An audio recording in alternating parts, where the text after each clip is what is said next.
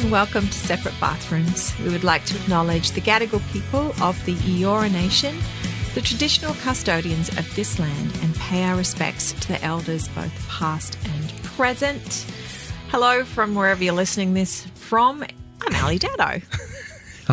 I'm Cam Dado, wherever you're listening this from. Yeah. There was a 2 in there, isn't there? I know. Not being picky. I might have to say that again. Not being picky, honey. I have to say that again. I know. It's okay. I love that you said it. And it's so good. I just should be in radio. I mean, I just think my language is amazing. Yeah. Yeah. You present ideas really well. You're clear, concise, my crisp. grammar.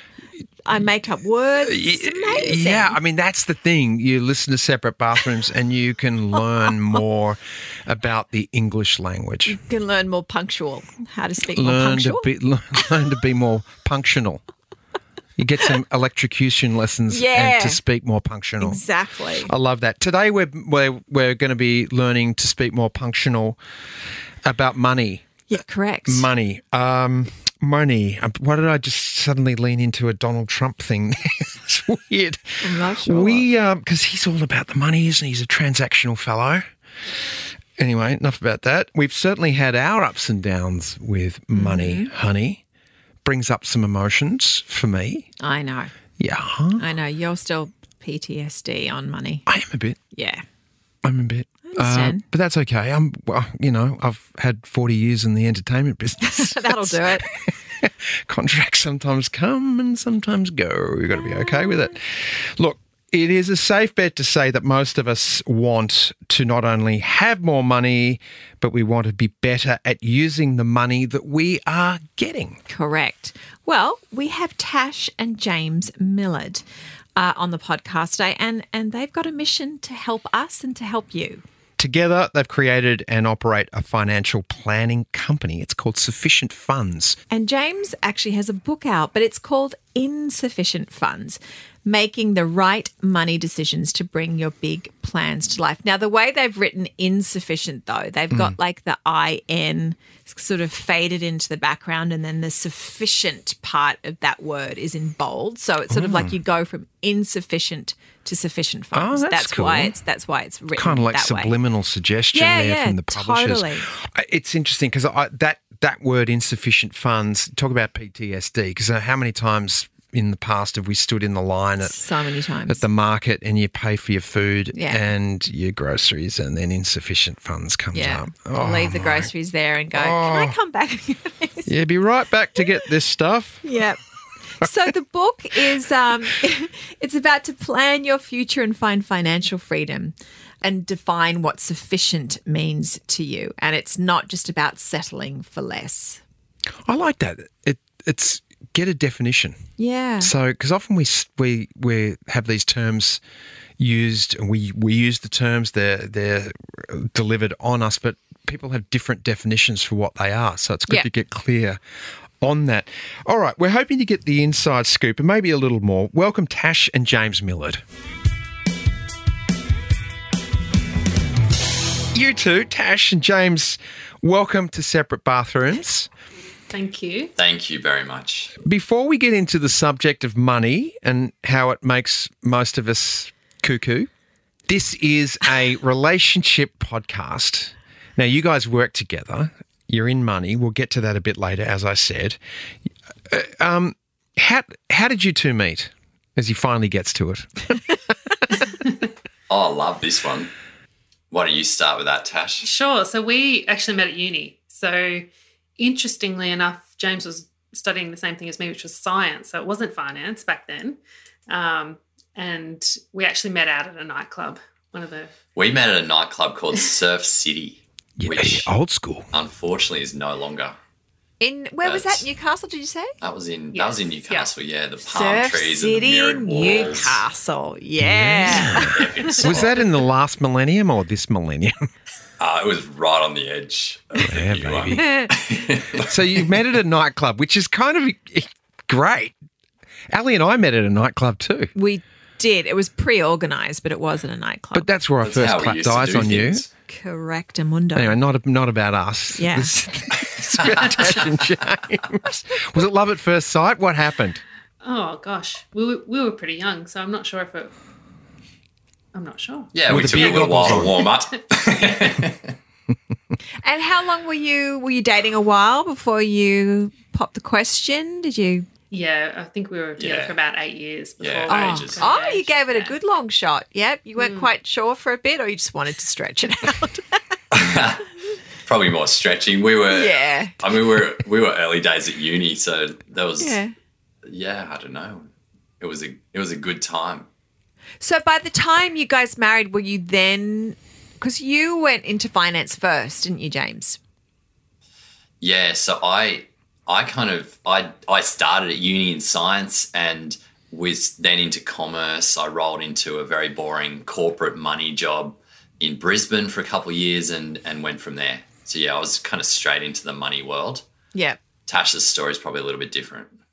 Yeah, so even though we started the business together 6 years ago, I was actually on maternity leave at the time when we started, and then I went back into my corporate role, which was in medical research. So I was doing that for a while still until 2 years ago I jumped into the business. And tell us about that first moment of deciding to go start your own business. Like, what was going on for you at the time and in the world as well?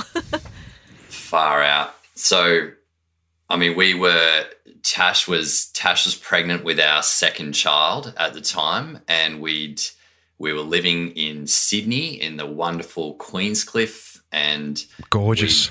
Kind of dropped into a mortgage that was really extending ourselves a couple of years earlier, and then made the call. I started a business with two others, and that wasn't really going where we thought it would, so we made the split, and then Tash and I started Sufficient Funds together at the start of July 2018, and Eden was born in August 2018.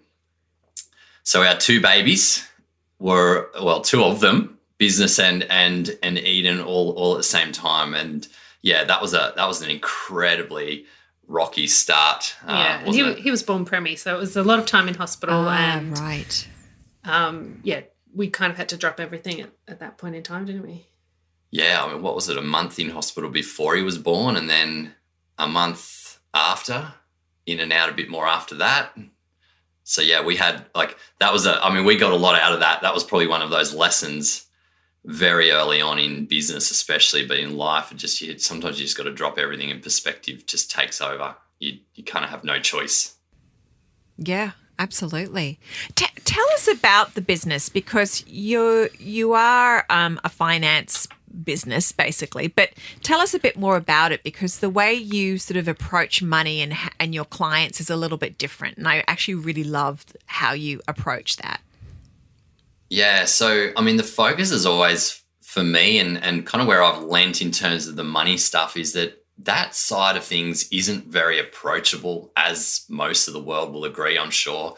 And so we lean pretty heavily towards life, and then life being, let's get really clear on all of that so that then you can allow your money plan just to facilitate that. And money really is an enabler, and that's it. So don't get stuck and caught up in it and what you're doing and how you're doing it. Just make a plan around aligning your decisions to everything you want to do that you actually value, that you really care about.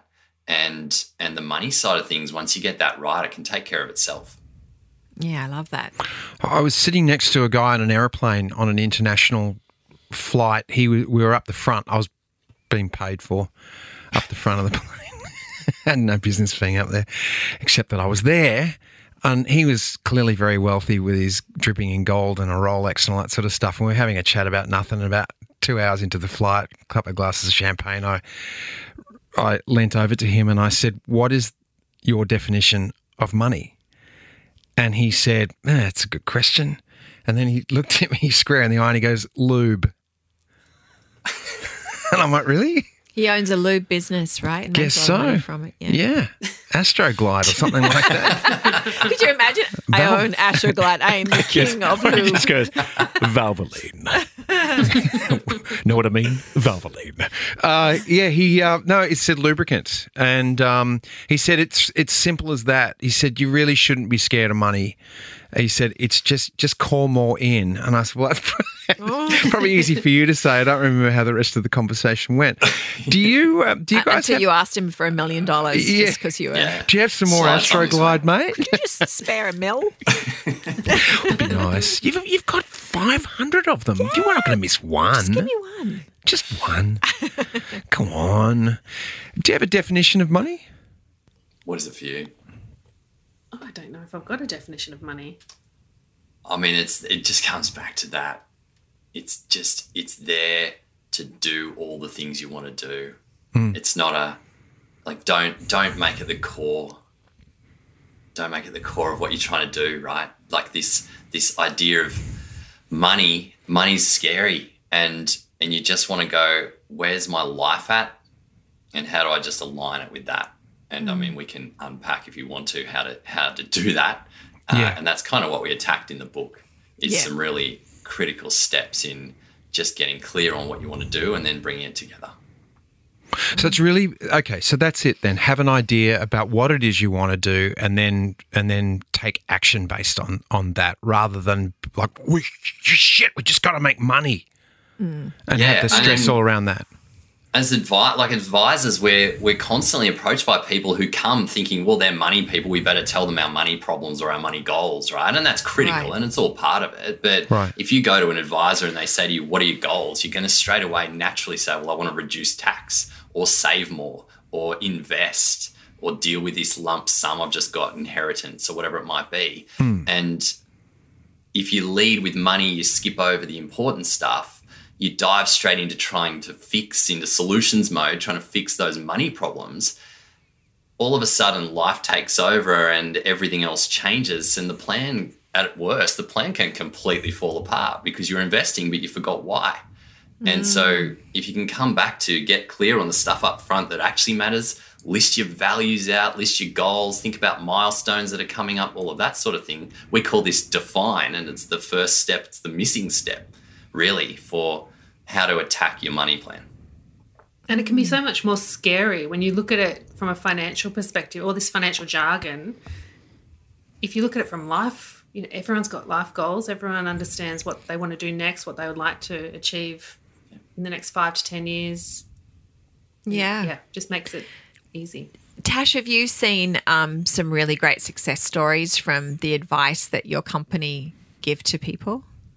Oh, I think we see, and I'm not personally a financial advisor, but through the business we see people achieving their goals every day. So that's something that I think we're very lucky to see that. We definitely see people come to us that aren't in the best spot, but we also see the amazing work that comes through every day. If I can think of, people that have been left with, unfortunately, large inheritances. I can think of a client who was widowed and she had to really figure out where to go from there, and to see her move on from that from a life goals perspective, but then also get her money sorted and feel confident getting her feet back under her that's something that stayed with me. It's interesting you say that when because you said unfortunate and a large sum of money, in the same sentence. And that's not normally, I wouldn't have thought that would be an unfortunate event. But under the circumstances. Oh, as a widower. Yes. Yeah. Cam we are seeing Cam saw dollar signs and got excited. He missed the whole point about someone's life being lost. Maybe that's it. Maybe that's what I just go, big chunk of money and I'm so driven by money. It's terrible. You're not actually driven by money. Oh, I wish we had more. Yeah. Have you got $1 million? You need to come and work with us, Cam. We do. We Mate, we were saying mate, that's the thing. And now we've been reading your book as well, and I'm like, this is really good. Like, I haven't turned you off yet. James, Ali says to me when we were preparing to meet you guys, she's like, I think we need to work with these two. And I'm like, really? She goes, yeah, I think so. I said, well, let's just have a chat and get to know them first. Yeah. All right. Well, so far, Ali's good. Which she's met the criteria. We'll work on you. Okay, you can work on me. I guess where I was going with that question, though, Tash, was I hear a lot about people who win the lottery, and that's a good news thing, and then 2 years later their life is in the shit. Yeah. Right? Yes. Because, and I'm guessing in America, if you win the lottery, they actually make you, I think, well, I can't make you do anything because it's your Fifth Amendment, or whatever amendment it is. But they actually have you go through some kind of a money course on how to manage this massive, windfall that you've experienced. Is that a common thing, do you think? Winning the lottery, I'm not sure, well, no, but definitely. I wish it was more common than not. But coming into a large sum of money and not knowing how to deal with it. Yeah. At the moment, we are about to see the biggest lot of inheritance come through from the elder generations through to the younger generations. Right. This intergenerational wealth transfer, and one of the things that we advocate for is having those conversations up front early. Before people pass away, and then you're left with figuring it out at the end. Why not see the benefits of passing that money on to your offspring a bit earlier? So, yeah, it's always that crazy time. I mean, someone will come to us, and it's often because we work with a lot of people under 50, and sometimes they're in their kind of mid to late 20s with this lump sum, like we're talking about. They didn't want it. They wish it was different, but now it's there, and they feel this incredible responsibility to steward it well. Yeah, and, sure. But sometimes, I mean, what we've been, as Tash was alluding to there, is like having these conversations with people earlier and getting it on the table. So if you've got an estate plan in place, tell your kids, tell your family, tell them who's getting what it looks like so they can get their heads around it. And if they've got a problem, bring it up now and we can talk about it. Yeah. So yeah, it can be a very touchy subject. I mean, money it's so taboo for everyone, or so many. Yeah. And unfortunately that means it doesn't get talked about until it's too late sometimes.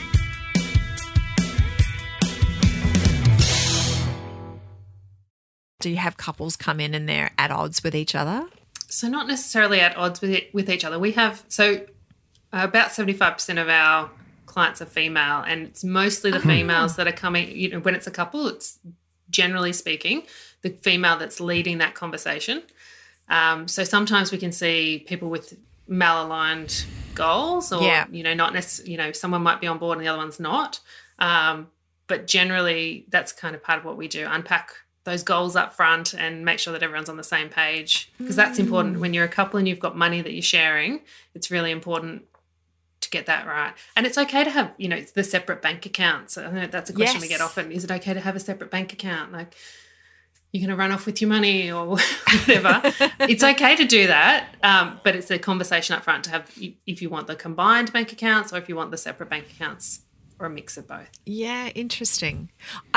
Cam encouraged me to get a separate bank account not that long ago. We've been together 32 years, and it was probably about a year ago. Yeah, so we've been together for over 30 years, and we just had a joint bank account. And I said, for everything. I was saying, honey, you're making your own money. You really should be putting money away for yourself. And that was more about from the example of my mum, because she's always had her own little stash, and she'll give her grandkids a present, or she'd be up selling her pottery and she'd put her money in her own bank account, So I thought it was important that you had it. Is it? Yeah. Are you glad you have that now? Oh, yeah. And there was I remember we had many episodes ago. She's got more money than God, by the way. So not true. And I have no access to it. So not true. What was I thinking? No, but I remember this female money advisor who talked about that, because I don't know if you've come across this as well, Tash and James, that a lot of women often don't have their own account, and there's such an empowerment in that. And I feel so empowered by having my own bank account. I absolutely love it. And that's good. It feels so good to me, and I love watching it grow, and I love to be able to go, let me treat you, Cam. It's my treat. You know what I mean? I just love to be able to do that. And same buying stuff for the kids, or, my trip to Tahiti is coming up on my own, and I just can't wait to go on that. By the way, I didn't know about that. That's a revelation right there. No, how ridiculous is it that we're actually having this discussion though, right? The equity between partners should be there, and, it's not necessarily in so many cases. We had, one part that we added into the book and put a kind of a fairly big section on it, was this idea of the gender pay gap and gender super gap that then comes as a result. And that's not necessarily driven by anything other than the systemic issues around the government and how we support people when they start a family, especially, and things like super balances starting off similarly. And the wage balance might be off, and if that's the case, then they stop work, and it might be the female is having the child and spending more time off and returning to part-time. And that's all, generally, that's a natural occurrence for so many, but it lends itself to then getting closer to retirement with a super balance that's way off in terms of partners. And I mean, there's all sorts of things. I actually delivered a plan to a client yesterday, and we talked through, he was actually going to split 25% of his contributions into her account. And you can do that if you meet all the criteria. So there's options to kind of do things like that. So even if you do see yourselves together forever, which most people would say, that's the case for us, sometimes it's not going to be the case, right? That's and right, so having a bit more stability, even just in the numbers like that, even with that very boring topic of super, can actually change someone's complete outlook on it all. Is there something as basic that you could give us as 3 top financial tips? Is that really hard to do? No. And we try and make everything really relaxed and relatable. So absolutely we can do that. Awesome. So number 1, we definitely advocate for just knowing where your money's going. So ins and outs of your money, opening up your bank account and just seeing where is your money. And the number of people that just don't do this or don't have a good rhythm around doing it is astounding. So I think that's just an easy one. You can sit in a waiting room on a train and just open up your bank accounts and just have a scroll through. Getting on the same page is a really important part. And this comes back to that overall kind of discussion around being super clear on what you want to achieve. That's not an individual discussion. That's like that part we call define, is get really clear on your goals, and you guys can have joint goals, but you're also going to have individual ones. Yeah. Are you taking Cam to Tahiti? No. No. So there you go. You're allowed to do that, right? I'm going to Scotland. Yeah, where are you going? Play golf. No, we're just making this up. No one's going anywhere but Cam because he does luxury escapes, and I sit at home making spaghetti bolognese for my youngest daughter. Next year we're going somewhere special together. Are we? Yeah. Surprise. Of course we are. Okay. All right. It's you a heard big it birthday. first. We got a big celebration next year for you. You've got some job that's anyway. All right. Go ahead, you two. We'll discuss that later. getting control of your money, getting super clear on what you want to achieve, and that's defining it before you start planning for it. And then, I mean, something we could probably talk all day about, and we won't, but defending the section in the book, it's the 4th chapter, it's called Defend, and it's when shit hits the fan. Oh, okay. And this is, just making sure that couples have a plan for it going wrong. I mean, a lot of people talk about having an emergency fund, but also having that discussion, well, what happens if we have to use it, and how do we bounce back from that? And I mean, that shows up in all sorts of ways. It depends where you're at. It might be starting a family like we had, or the fun of in and around all of that at the same time as the business, and the mortgage was huge. Or it could be the widow scenario, or divorce, or whatever else it might be. So you've got your kind of outs. And I mean, something very boring that we talk about is super critical in terms of financial planning is that idea of income protection insurance, having life insurance, having mechanisms in place where if it really goes wrong, then you don't fall apart completely financially. So you do advocate for that, for insurances? Yeah, definitely. And I mean, they're like those types of insurances that we're talking to clients about are like, it's not a broken finger. Something's really gone wrong. You're sick, you're injured, you can't work. Yep. And I mean, the money side of things, everything can completely fall apart. And most of the stuff is something you can't, like, you're either selling, if you've built up some decent assets, you could sell things to get yourselves through. But in many cases, it's just looking at having a look at that and saying, well, if this happened, where would we be? And could insurance that make sure it's affordable, some of it can be paid through super as well, can that fill the gaps if we need it? All the tricks of the trade. They're so good. I also heard too that particularly as the female in the relationship, I'm sure it goes both ways as well, but make sure you know like whose name is on the account. Like I've heard of like when the husband's passed away and it's all in his name and the wife has difficulty getting access to the accounts. Is that correct? Because she hasn't been added.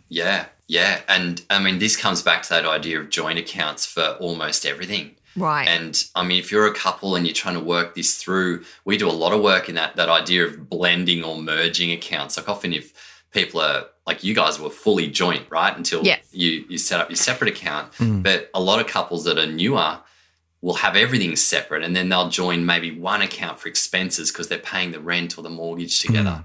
And then it grows from there. But often people get stuck then. And I mean, ultimately, the perfect result for us is often 95% of clients we do the same thing for in terms of couples. And they end up with a personal spending account each, but everything else is joint because most of the time, I mean, you're planning a life together. Your goals are all joint in most cases anyway.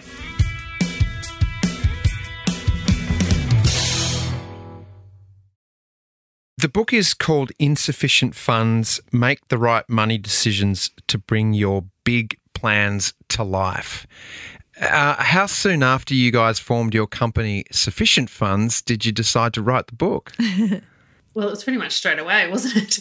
We kind of had this micro goal of this will be a little tool that will help educate clients as they come on board, but it morphed into a much bigger project, didn't it? Yeah, it did. It morphed into something that, I mean, now we're super proud of it. But, I mean, that idea of insufficient funds was from way back looking at the ATM slips. And, I mean, even in our uni days, we were selling trucker caps and T-shirts to what we thought would be our big brand, the surf brand that we'd sell for 60 million and never work a full-time job in our lives. Don't we all think that with our companies? Yeah.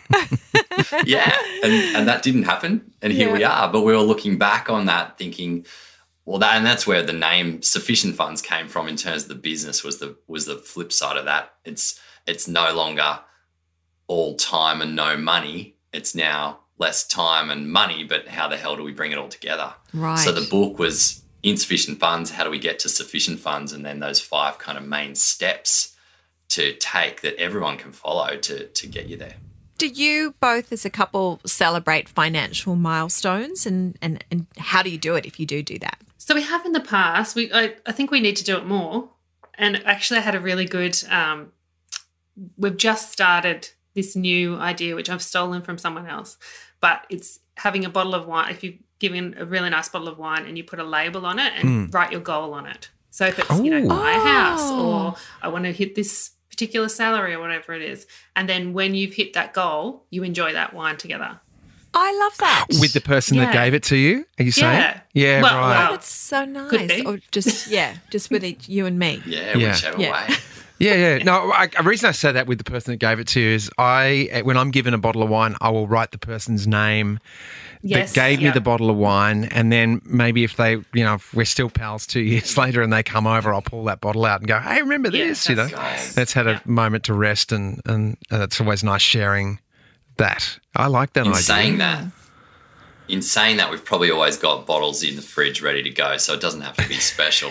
Yeah, sure. I mean, if there's bubbles ready to go, I mean, the smaller milestones, we'll crack something very quickly. Yes. Yeah, it's nice. It's nice to celebrate even the small ones because it feels like you're moving in the right direction. Okay, asking for a friend.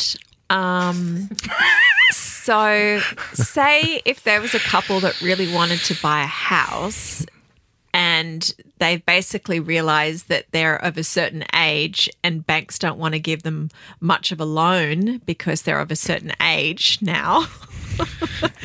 Is there any advice for those couples? Speaking generally, James, could you give some general advice? So, because we're not writing this down or anything. Most of the time. What do you mean we? It's like our friends that need help. Yeah. So for your friends, there are the bank. Unfortunately, what the bank does is they're looking at, hey, we're going to lend you for a loan. We're going to put it over 30 years. I know. And that's the challenge. They're looking at, okay, well, where are you at that point in time, and will you be working, and what does that maybe look like? Young at heart. And so, young at heart, fit and healthy. Babe, you'll be 90. Stop. In 31 years, I'll be 90. You'll be still virile and working? I'll be virile. And I'll be working. Bloody Dick Van Dyke just got nominated for a Daytime Emmy Award, and he's almost 100. I know. So I can... Bet you he owns his own house. I bet he does. Yeah.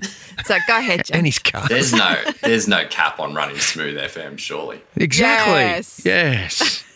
They're looking for exit strategies.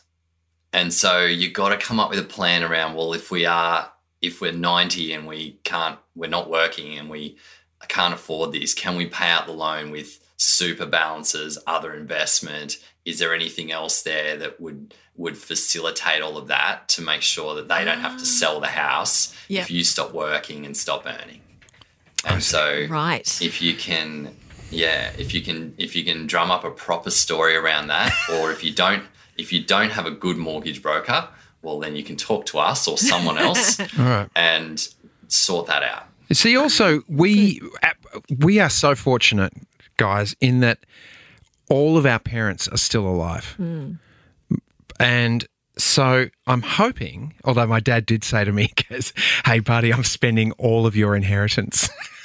I said, good on you, Dad. There's also 5 of you, so it's... Get rid of it all. I said, you just make your last check bounce, have fun, totally. Go for it.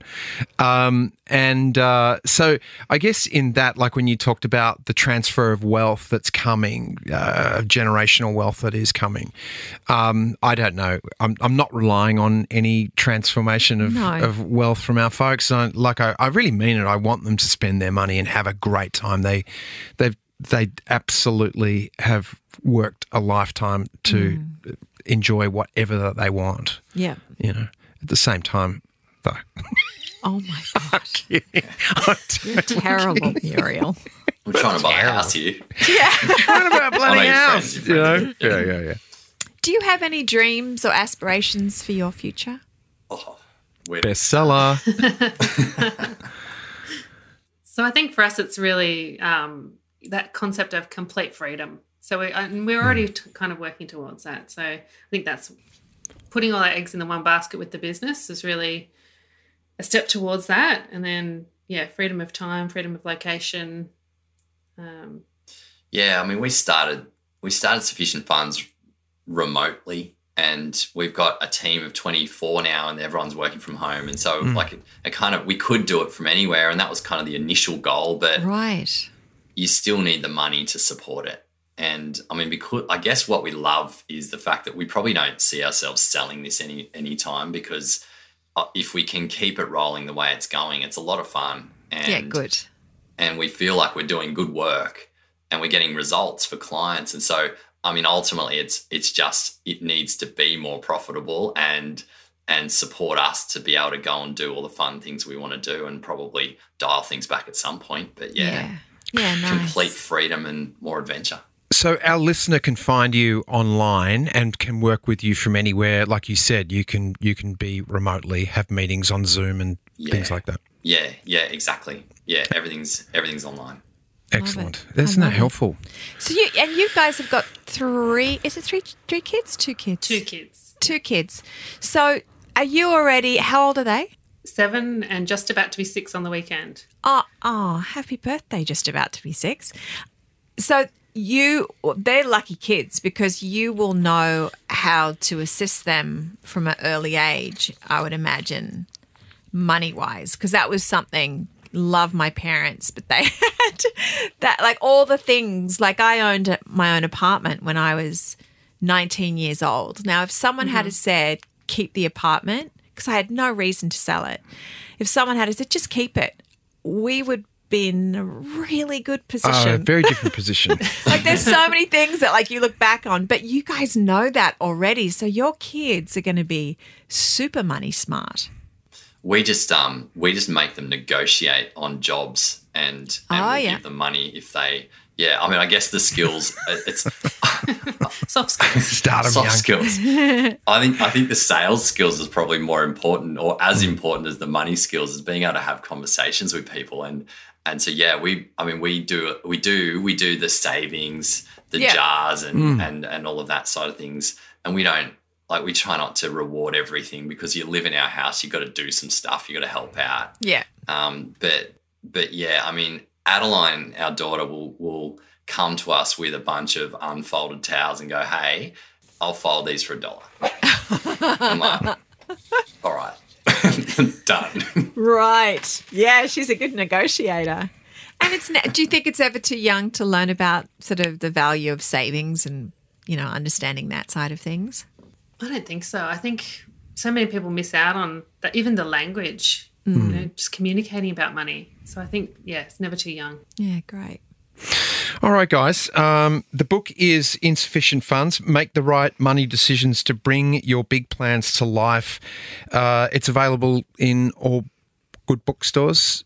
Yeah, online as well. Brilliant. Okay, excellent. And you are at sufficientfunds.com.au? That's the one. That's the one. All right, before we're going to let you go, we're just going to hop into the shower for 2 minutes.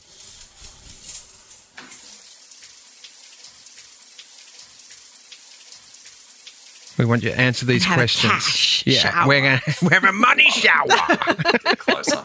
We might stay in there longer if it's a money shower. Yeah, exactly. So we want you to both answer the question with an economy of water, please. What's the most adorable habit you love about each other? Tash is talking in her sleep. Oh, yeah, nice. Oh, come on.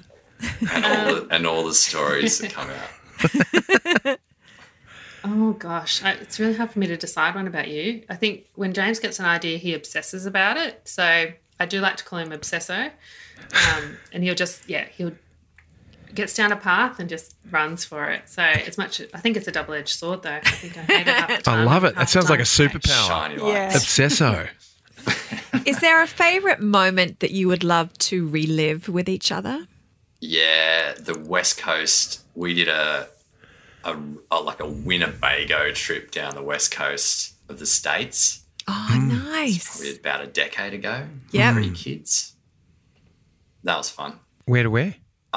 We did a couple of days in Vegas, then we flew up to Seattle and drove from Seattle all the way down. Oh, Nice. We took the Winnebago as far as, I think we go into Yosemite. We did Isn't that Yosemite great? and then San Fran, dumped Beautiful. it there and I think we got a Mustang after that and went to LA.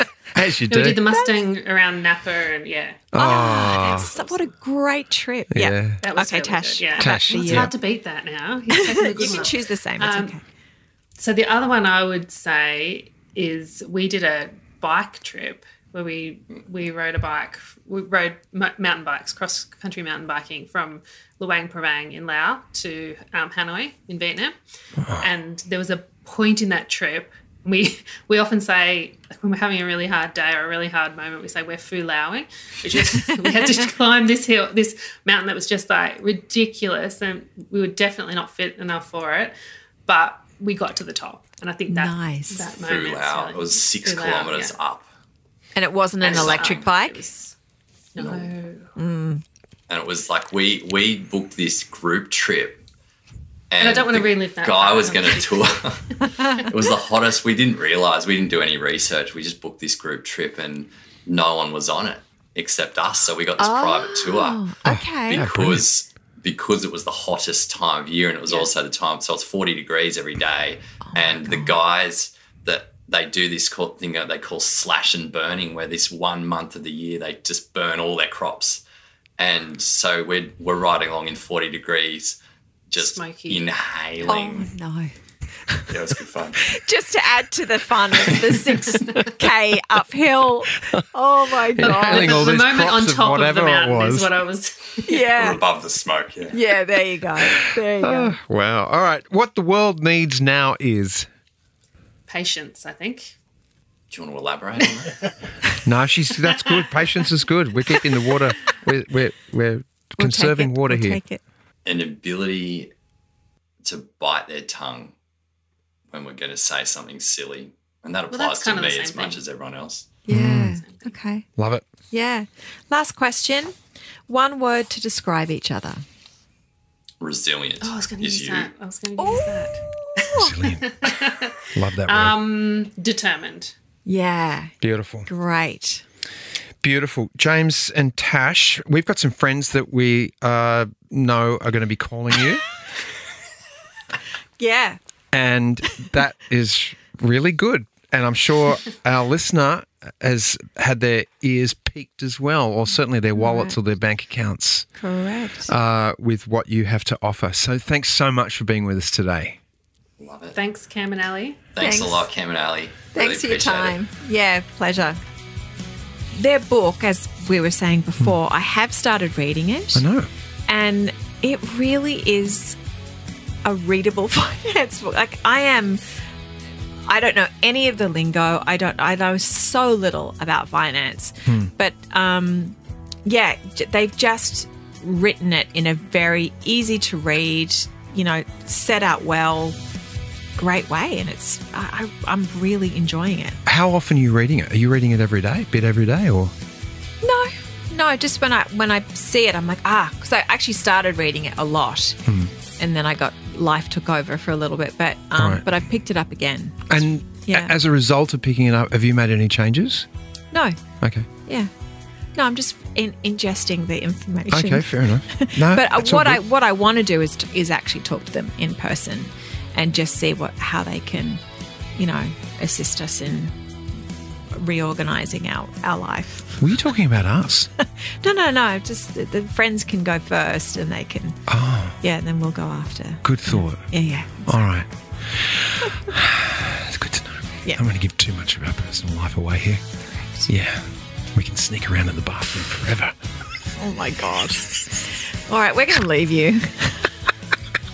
Thanks for being with us. All right. Till soon. Take care.